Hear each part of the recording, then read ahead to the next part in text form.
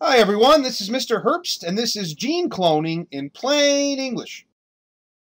Our story begins right here with this thing that looks like a circle, but actually this is a segment of DNA that's shaped like a circle called a plasmid.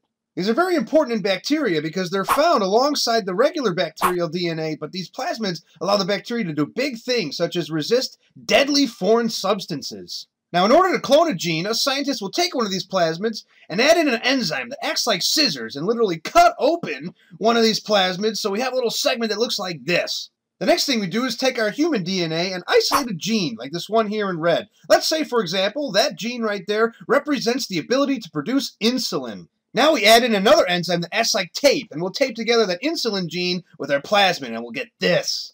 Now we'll take this artificial plasmid and we'll jam it into bacteria. And now this bacteria has the genes to produce human insulin. So guess what? We just made an organism produce our own insulin.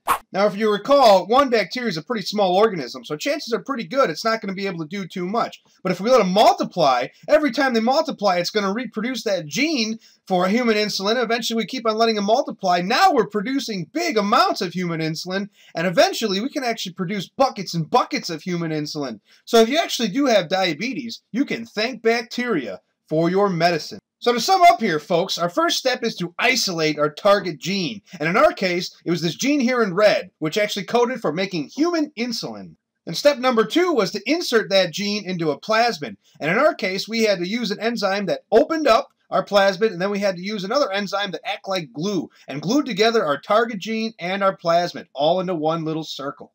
And step number 3 was actually pretty simple. All we had to do was jam our plasmid that we just created into a bacteria.